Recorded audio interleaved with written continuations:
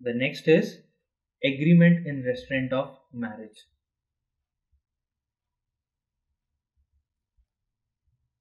A tells B, I'll give you 1 lakh rupees if you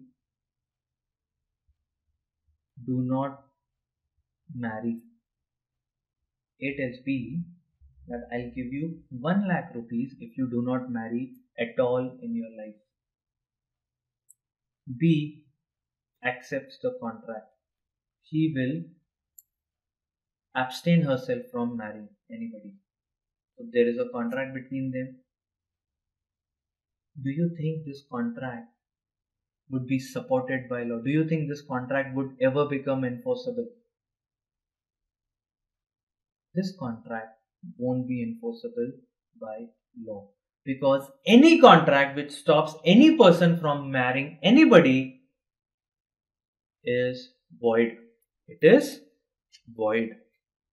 So even if such a contract is made, A pays 1 lakh to B and B accepts it, and later on, after say 1 month, B marries. Do you think the court will declare the marriage of B as illegal? No, the court will not declare it as illegal, because the contract between A and B is void. So even if B has entered into this contract, B is not bound by the contract. Now let's say in this contract A tells B, I'll give you 1 lakh rupees if you do not marry C. Now he is not asking him to not to marry. He is only telling him to not to marry C. And B accepts. B tells A that I'll not marry C. So she gets 1 lakh rupees, and after 2 months she marries C. Now what do you think would be the answer in this case? Again, B will not be bound by the contract.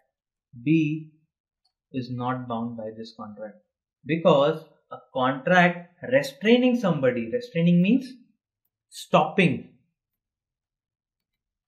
or prohibiting.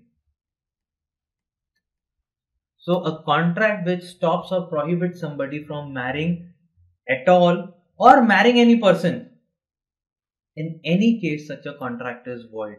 It is not enforceable. So B can always marry.